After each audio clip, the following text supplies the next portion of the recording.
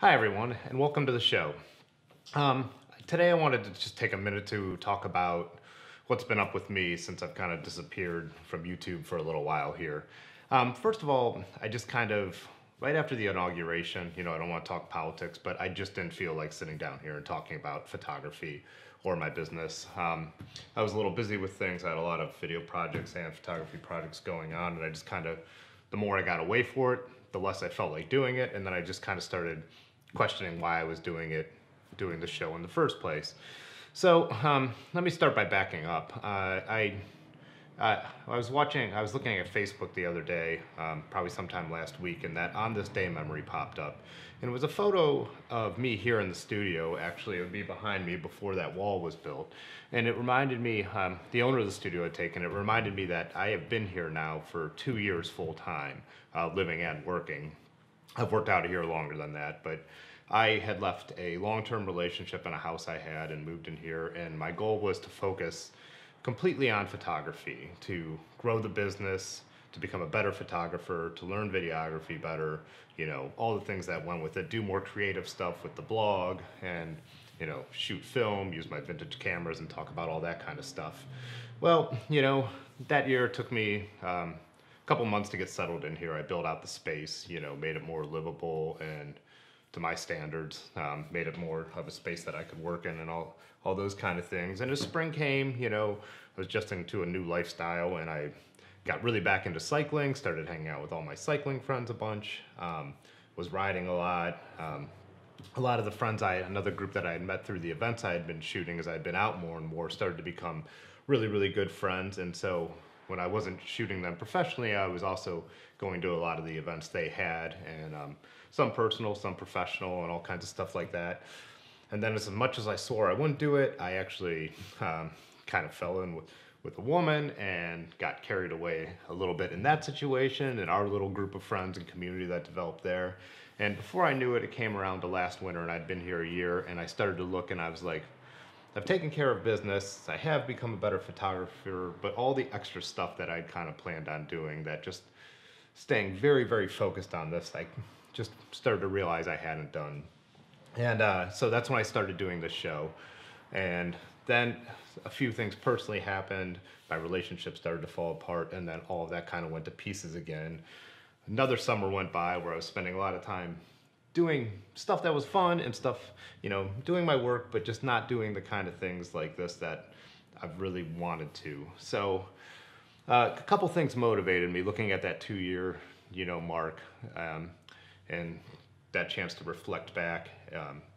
And then I was watching a YouTube channel I really like, Chase Jarvis, and his Chase Jarvis Raw show. I'll put a link below. And he was talking about this, the concept of time. And it's one of the things I'd kind of been telling myself. It's like, well, I just haven't had the time to do stuff like this. I just haven't had the time to shoot my film cameras, and learn Adobe After Effects on a lot of the stuff I wanted to do. And in his video, it was kind of interesting. He was talking about, it's a concept that I've heard before, but the idea that whenever you're going to say, I don't have the time for that, instead say, it's not a priority for me right now. And that really hit home when I used it in certain ways. If it makes you cringe a little bit, then you realize maybe you're not doing the right things. And the one way when I'd say, becoming a better videography isn't a priority for me right now. Videographer, that bothered me.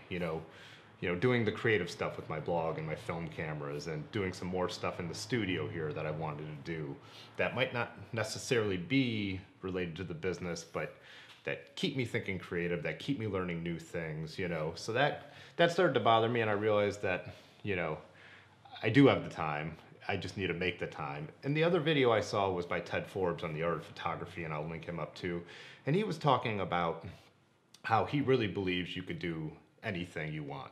And he was responding to a young lady who had written in about wanting to be a photographer and what he would do and if he thought he could do it. He was saying that he really believes you can. You could still be a professional photographer, videographer, whatever kind of creative you want to be. It's just about how much you're willing to sacrifice. And that hit home a lot too. And I feel, when I started out and I was getting into this, that's what I did. And when I moved here, the goal was to do that even more so, like more time for this. So a couple of those things, kind of hit home, and I decided I do want to get back into this. This is something I want to be doing, and I do want to make videos and become better at it. And like I said, do a lot of the other creative things and make the time for them. So I started to think about the show and why to do it. And the one reason is what I've been saying is it makes me think creatively, and it makes me a better videographer. When I first started this channel, it was a beer review channel, but the reason was not to actually review beers. It was fun and all, but the actual goal was to learn how to shoot and edit and do all the kind of video stuff. And it was worth it, because then when clients started asking me, hey, do you also do videography and and the stills you've been doing for us? I was able to say yes, and I knew what I was doing a little bit. So, and I also learned that lesson from the days of doing my daily blog, where one of my biggest clients actually found me because of my blog that I had been doing totally as a hobby, and the goal was to shoot a photo every day and edit it and write about it. And that made me such a better photographer that when the calls started coming in, I was prepared to be a professional photographer. So one of the reasons that, I know I'm never going to be a YouTube sensation. It's that kind of stuff is all the people who have been early. I think I'm the ones who are going to get most of the views and stuff like that. But the reason to do it is for me to always be improving. The other thing I was thinking is, I do think there is a little bit of an audience here for what I do, and the fact that I'm not a giant New York photographer or a giant Los Angeles photographer. I come from a mid-size to smaller city, and I think I do a lot of work that might be more relevant to, a lot of people who are out there looking for stuff. And so I just decided I'm going to keep doing what I've been doing, and doing the show about me and the way I do things. Like when I review a piece of gear, it's going to be about because I use it and how it works for me, not technical specs. There's going to be a million people who tell you how many megapixels a camera has. I want to know how it works on a job. I want to know how it works doing something like this.